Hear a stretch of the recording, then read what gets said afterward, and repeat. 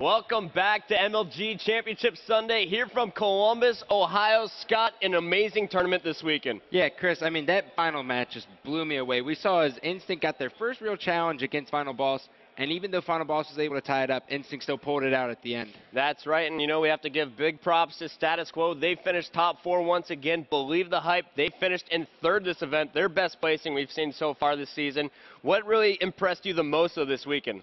To be completely honest, Chris, that impressed me the most is the Warriors. Warriors really came in here, and they had one of the best 11-game series I've ever seen.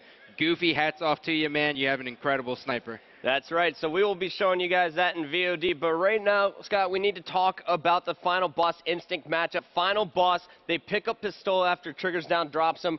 Will they be the next team to be in the championship? Do you see the rematch in our next match in Raleigh? I can see the rematch very possibly, Chris. I think there's going to be a lot of team changes in between this event, but I think Final Boss, as long as they can just work on the little things, you know, being more aggressive early on and getting into a flow of things, this team can definitely win an event. All right, so I think that's going to wrap it up for Scott and I. Mom, Dad, love you. Thanks for watching Columbus. It's been great. Hope you guys enjoyed the tournament weekend. We're going to a quick commercial break, but when we come back, the Old Spice Report is next. Stay tuned.